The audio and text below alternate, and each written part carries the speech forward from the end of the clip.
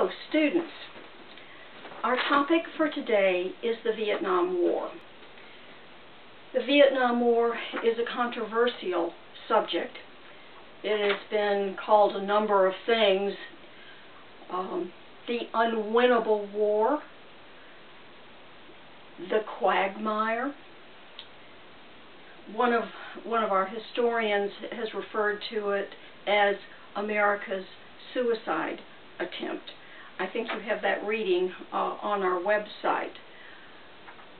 Ronald Reagan referred to it as a noble cause.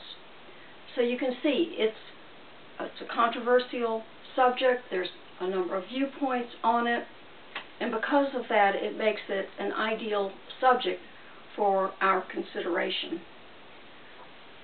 So, when did it take place? Officially, it started with the Tonkin Gulf Resolution in 1964 under President Johnson. But in order to really understand it, you have to go way back for the background. Briefly, we can begin where Japan invaded and conquered. It was going all the way down Southeast Asia on its way to the Philippines. It invaded in the World War II, invaded Vietnam and conquered it. And by the way, this was ultimately, you can say, what brought the U.S. into World War II, because the U.S. didn't approve of Japan's hostile aggression, applied economic sanctions. Japan then retaliated, and that brought about Pearl Harbor, and the U.S. then entered the war. The background then is, after the war and during the peace treaty, it was thought that France should be reinstated with colonial oversight there. France did recognize the northern government, the northern part of Vietnam, which was a communist regime under Ho Chi Minh. Ho Chi Minh had been hanging out in Moscow for years, so he was a communist. He was also an anti-colonialist.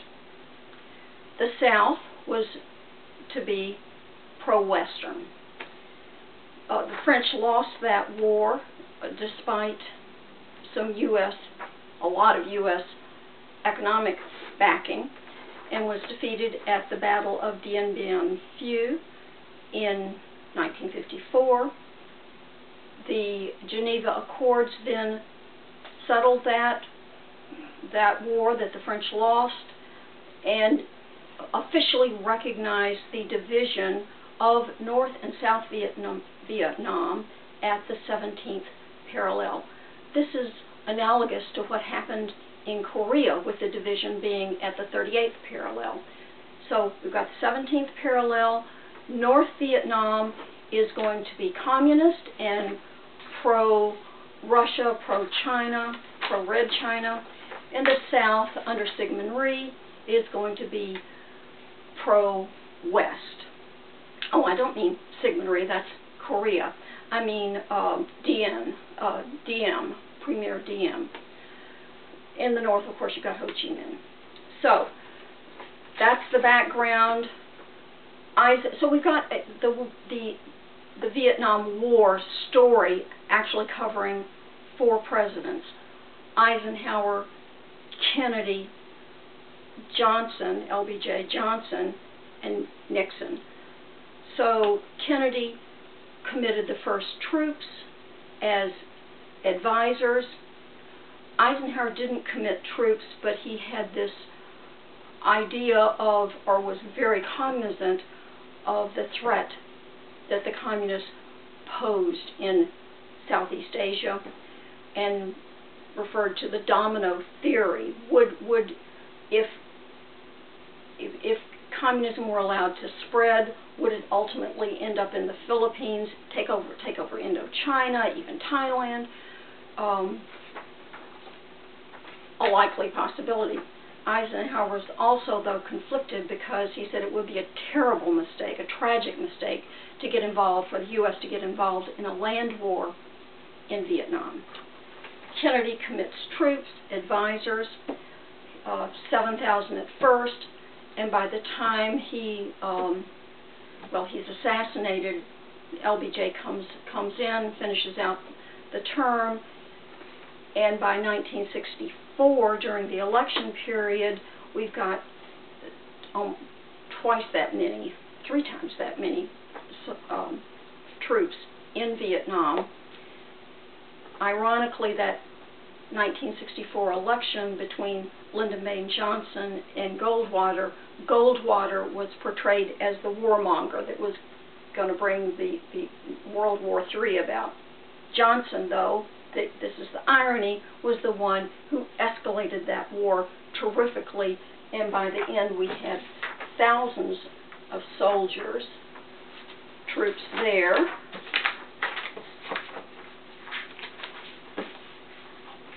Well, I'm not very good with remembering figures, but anyway, he escalated it a lot. And the way LBJ prosecuted this war was that he wanted to micromanage. He wanted to micromanage the war from the Oval Office.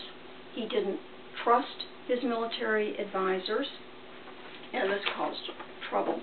If you read a source such as H.R. McMaster's Dereliction of Duty, he's very critical of the way LBJ conducted this war, because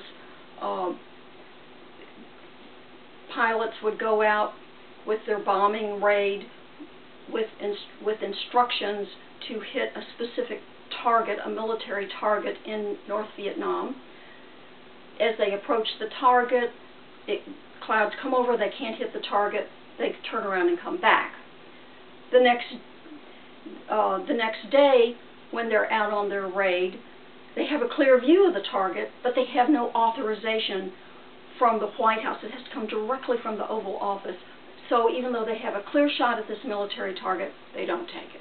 So this sort of limitation of the military was very difficult. So one highlight that I want to talk about in this war was the Tet Offensive. The Tet Offensive took place in around the Chinese New Year in 1968, and what happened was that the Northern Viet Cong, Viet Minh, made a big invasion of the South. They threw everything they had at the South, and they took 6 major cities and 100 small villages and towns. Within 1 week, oh, and they also got to Saigon. They were right at the U.S. Embassy. Within 1 week's time, the South, with the U.S. allies and the other troops that were involved, pushed them back, recaptured all the cities, most of the towns and hamlets, and so this was actually a devastating loss for the North Vietnamese, because they lost 40,000 of their best troops. They had lost a lot of supplies and war materiel. This was a devastating blow. Here's the interesting thing about this, though. The media, the American press, portrayed the Tet Offensive as a devastating loss for the U.S. And since it was portrayed that way, and there was no counter analysis that the public was aware of, the tide began to turn against the whole war effort. At this point, we see more student protests. We see a lot of opposition to the war. We see American soldiers returning from the front being attacked by anti-war demonstrators, being charged that they're baby killers, that they've done horrible things. By the way, the reason I put on our website that home movie video, I scanned that in from Major Paoletti. It's a different view of the war that you'll never see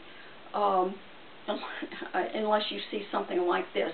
It's not the usual ugly American in this war, and it shows how so many of the soldiers were trying to help the Vietnamese people, helping the villages, help protect them from this devastating guerrilla warfare. So ultimately, LBJ decides not to run again. He knows he's not electable. Nixon wins that 1964 election. The 1968 election. 64 was when Johnson won against Goldwater. He has an idea how to win the war. He wants to attack the Ho Chi Minh Trail. The Ho Chi Minh Trail, and you can look on your website, I've put up a map, maybe you can see it here as well. The Ho Chi Minh Trail runs parallel to Vietnam. Vietnam, of course, hugs the coast, and it runs through Laos, parallel to the North Vietnamese border, all the way down to the South Vietnamese border, through Cambodia. And this was the way in which Russian supplies and Red Chinese supplies and the men were filtering down and being able to, under the cover of the jungles, attack the South. It was, by the way, a horrific war. As I said, it was horrible the way the American soldiers were treated when they came home. It was also a devastating war, a horrible war with huge losses for the Vietnamese people. I want to say that Nixon ran into big trouble after his re-election campaign in 1972. It's the whole Watergate story. He was severely damaged with Congress. Congress cut off funds. The U.S. wasn't able to conduct that war in the way that Nixon wanted. He did have help, diplomatic help from Kissinger. We'll be taking a look at that.